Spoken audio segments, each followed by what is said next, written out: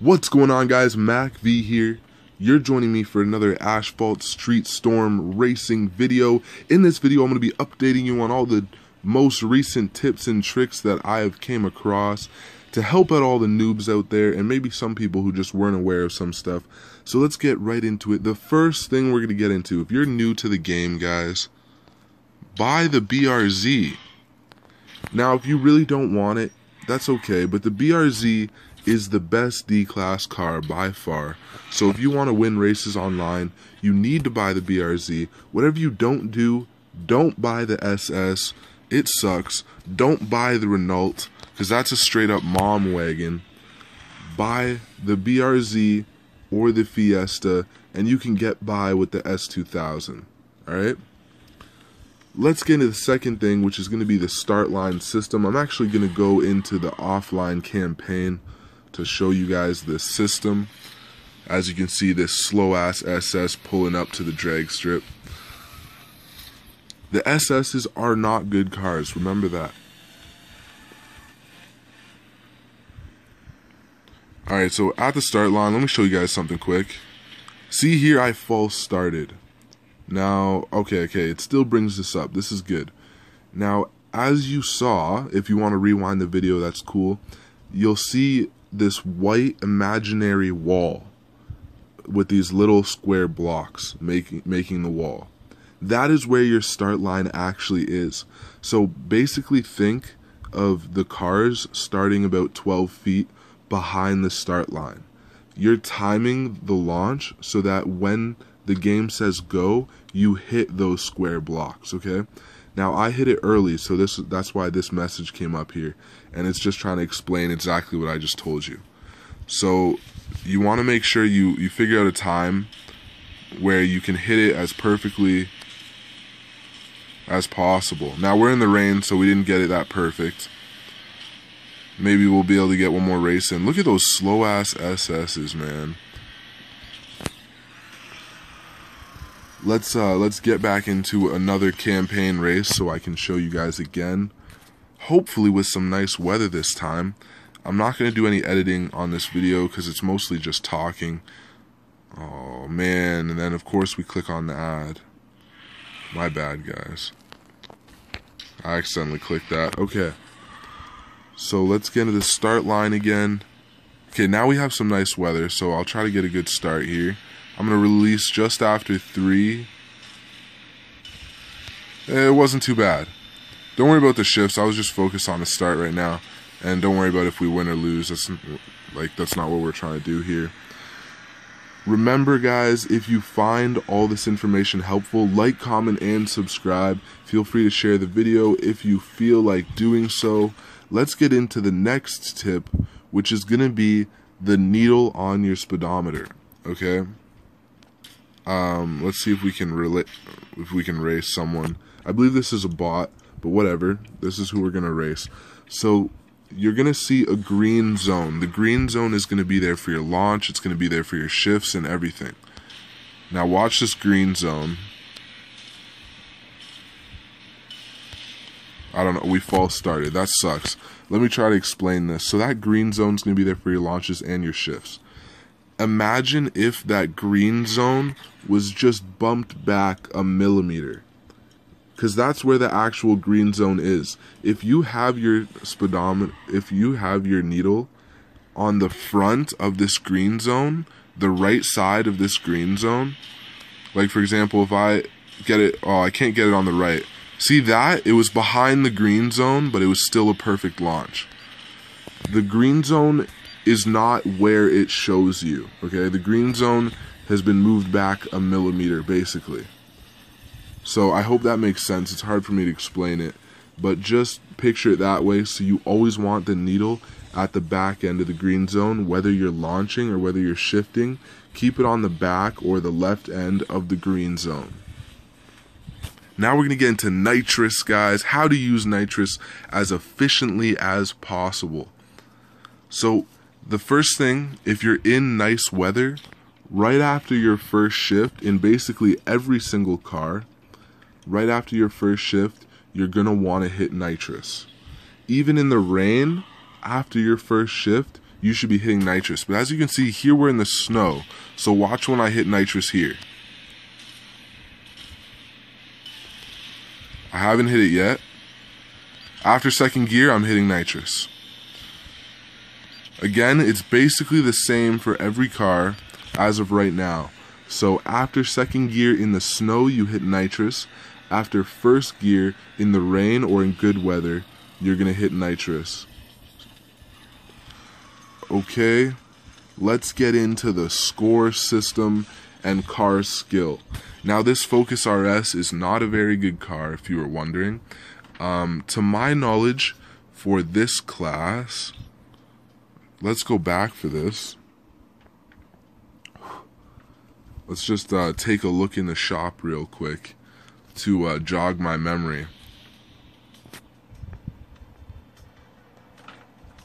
Oh guys, another tip when racing that it might seem obvious, but it's really not, because even I messed this up for a while. Focus on your speedometer. Don't be like, I noticed I would shift and I would look. I'm like, okay, does it say good shift? Does it say perfect shift? Does it say bad shift? And there's no point in looking up, because what's done is done. Or I would launch and I would say, oh, how fast was my launch? I'm looking up to see how fast my launch was. There's no point, because you're in the race. You can see all that stuff after, right? And you can see your shifts in your peripheral vision anyways. You don't have to look up at them. So really focus on your speedometer and your races will be a lot better. So I can tell you right now, the Shelbys are very good, just from seeing other people driving them. But I believe the 370Z is the best in B class. Now when we go to C class, I believe the Impreza WRX STI is the most powerful car in C class. The GTI and the Renault are terrible. The Skyline I have, and I have not done too well with it. And the SS, you know, as I said, always trash. But this car right here is probably going to be what you want. Of course, D class, we went over. It's the BRZ. The BRZ is nasty, guys. It's disgusting. If you want some nice BRZ tunes, check out my channel, because I have a lot of BRZ tunes up on my channel. Still some of the fastest tunes in, like, the community. Next thing we're going to get into, the score system. So as you can see, we have a 403 rating on this BRZ. So now if I have the BRZ, I know I have the most powerful car, and if I've upgraded it the way I should, then a 403 Renault, let's say the Renault was a 403, we're going to kill it. Now, as you upgrade your car, this rating's going to go up. These are what the ratings are stock, so you'll never see a 403 Renault, I guess, because the minimum is 408, unless they've taken damage. So, for example, I upgrade my BRZs to 413 because that's the highest D class here. So that means it puts me in a lobby with a lot of stock D classes that I can easily beat. So I have a lot of 413 tunes out there.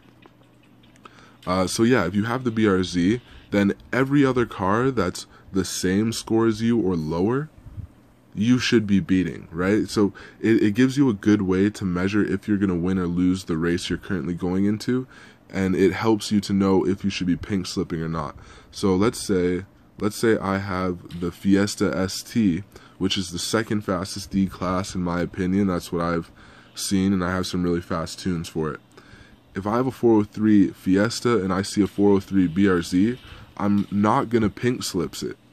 I might race it if I'm bored and I want to race, and it's going to be challenging. I'll probably lose because that's the BRZ. But if it's a Renault or something else, then I can beat it. So use that score system to match yourself up. Now also what you'll be given is your weight and torque. So you'll see the score and you'll see weight and torque below. I'm not going to go back into multiplayer lobbies to show you, but if you want, you can rewind and you'll be able to see when I challenge someone, you can see their weight and their torque. Now you can stack it up against yours. When it goes to two different cars, the weight and torque doesn't matter as much, but if you're racing the exact same car as you, so let's say I have a 403 Fiesta and I'm racing another 403 Fiesta, but I see my torque is 195 and his is 193, and we both have the same weight, then I know I probably have the advantage during that race. So that's another thing to keep in mind when you're in online lobbies trying to get wins and maybe trying to do pinks if you want to do that. So now, what I told about, I mentioned upgrading your car properly. So to upgrade your car properly, the basic thing you want to think of is keeping your car's stats balanced. Let's go to one of my best BRZ tune. See if we can find it here. Where is it? This should be it. Okay, so this is my best BRZ tune. As you see, the BHP is 281. Now the BHP I completely ignore when tuning. Let that go up on your own. What you're focused on is torque, which isn't displayed here. But as you see, my grip is 10. Now minimum, yes, I want to equip the car. Now minimum, what you're gonna want to do, the first thing, go to your tires, minimum put stage 3 tires, okay? I would say that's the bare minimum if you want to run this car as fast as possible. Ideally, you obviously want to be at stage 5. I'm at 4. It's still very good. It's a good spot to be at. And when you're upgrading your car, just think balance. So like, for example, I didn't put this part in because it adds weight to my car, and I didn't really want to throw off the balance of my car. Now, there can be tunes, if you add weight to your car in this upgrade, you could take a lot more weight off with a weight reduction, right? So just think balance, progress your tune in a balanced manner, and you should be fine. And make sure your tires are upgraded. That should be it, guys. I think I've covered everything. If you are experienced and you think I missed something, feel free to leave it in the comment section below. I hope you guys enjoyed the video. My last tip would probably be to like, comment, and subscribe, because I will be updating my tips as I find them out. Thank you for watching. I hope you enjoyed the video and found it informative. I'll see you in the next one, or maybe in my live stream tonight.